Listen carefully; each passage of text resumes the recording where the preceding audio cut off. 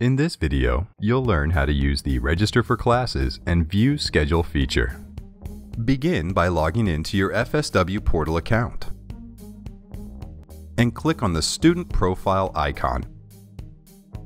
Then, click on the Registration and Planning link under Additional Links.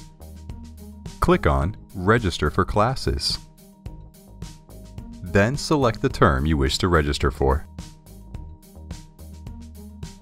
On the Find Classes tab, enter the search information for the class or classes you want to look for.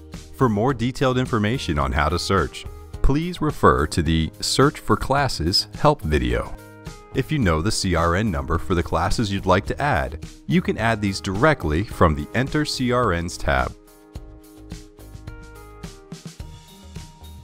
Click Add to Summary to add the course to your registration summary in the lower right-hand portion of your screen. Pending courses will appear grayed out until you have submitted classes for registration. As you add classes to your summary sheet, they will appear in the schedule block in the lower left portion of your screen. You can adjust the sizing of these boxes by clicking on the arrows and dragging the border to the size you prefer. Click on the middle square to return these boxes to the default sizing. To register from a previously created course plan, click on the Plans tab in the upper left of your screen. This will bring up any plans you or your advisor have created. Click the triangles to the left side of each bar to drop down your plans if they have been hidden. If you planned for a course but did not select any sections, you will need to do so here. You cannot add a course to your registration summary until you have selected a specific section. Click View Sections on the right of your screen to view sections for that course. Once you find a section you'd like to add, you can click the Add button on the right side of your screen. This will add the course to your schedule summary. Be sure to click Submit in the lower right of your screen to save your changes.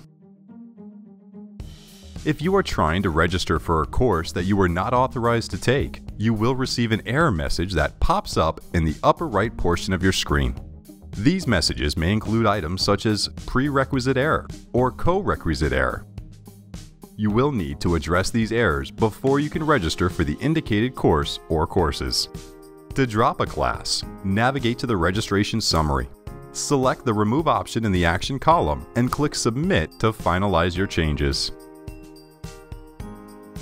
To review your schedule from the registration page, click on the Schedule and Options tab.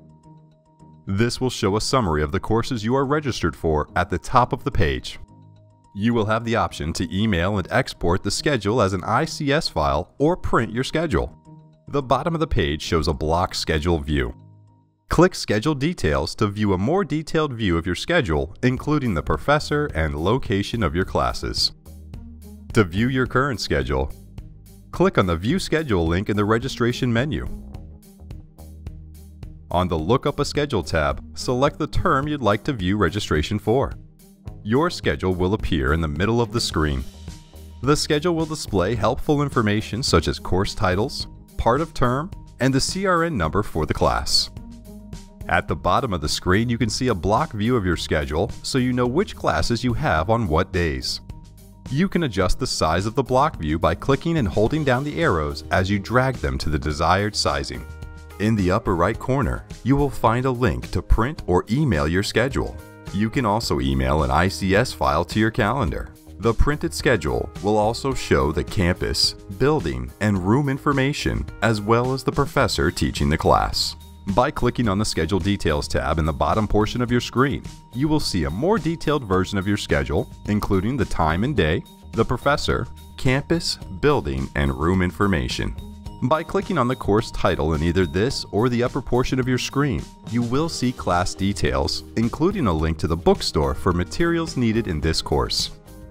Clicking on the professor's name in this area will pull up their contact information, including their school email address.